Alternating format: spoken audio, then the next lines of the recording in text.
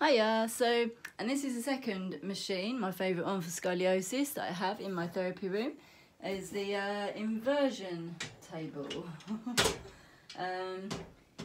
Both of the traction and the inversion tables you can buy online, and they are quite pricey, but people often sell them second hand for a lot cheaper.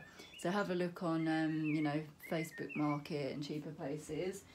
Yeah, so you got the, you can see for the feet, you can hook them under, so they hook the ankles secure, so you can just hang and you're hung up by your feet. And this was the most ancient, when you research, method for scoliosis that the ancient Greeks used to use, where they would do exercises hanging upside down.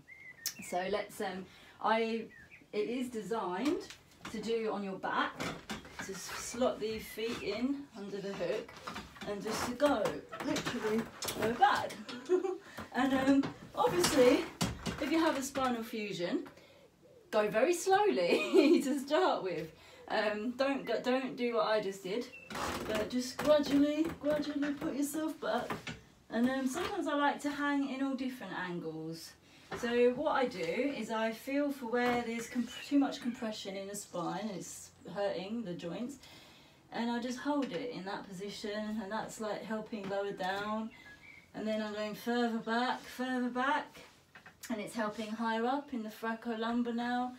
And then I'm down, hanging all the way up to the upper thoracic, and then I go all the way, and then I'm feeling it all into my neck and head, even the shoulders. And it is nice to hang the arms, hold them out like wings, and yeah, it's wonderful to ease compression and create traction off the vertebra as well. But you can't do a lot, unfortunately, with your feet hooked like that.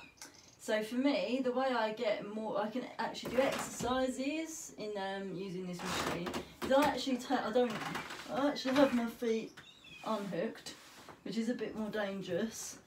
But because I was born in this position, I will hold on and I will hang like this, and I will do exercises for my abs, and I will literally like go into, it looks very gymnasticy. I used to love gymnastics as well, but I will go into my position of birth and I will try and positional release. I will try and, I'll hang and I can feel.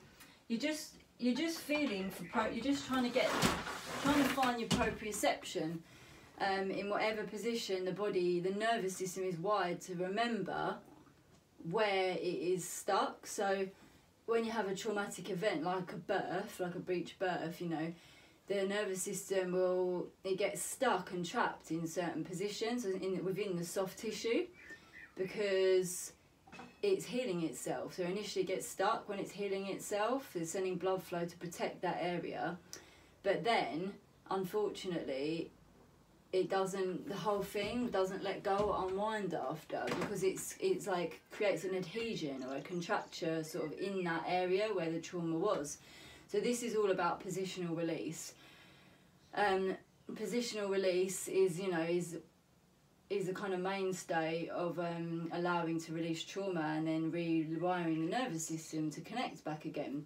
And the positional release allows you to get in a position you're stuck in within the adhesion or the scar or whatever, out of balance muscle, and it allows you to get blood to that area, and it allows the nervous system to gain more proprioception back to that area. But obviously there's only so much you can do with exercises.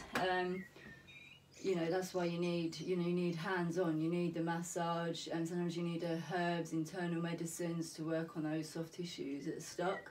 There's all sorts of, heat and all sorts of therapies that can help release adhesions and traumatised, frozen, stuck areas. But yeah, I also like to go forward on this machine. Forward is a bit more dangerous, it's not really what it's designed for, but I will hold on to the bars and do a bit of a nose dive, like I'm diving into water. It's sort of like recreating more correct birth position for myself. And yeah, I generally find that this machine is great for releasing the area where my curve will rotate and compress the most is here for me. I have an S shape, the normal common S shape, and it really just helps when I have pain there to unwind and unstick, you know, this area in particular, and just helps me then find slightly more balance after. It's not the best position, like, to get to really strengthen the body. You want to be standing upright to really gain muscle strength in a new position. But it's a great position for releasing frozen, stuck muscles and freeing up the upper body, and helping align the head and the neck when you're upside down. It's great for that. So yeah, these are my two machines. You can see the whole thing. My inversion machine and my traction machine. Thank you for listening.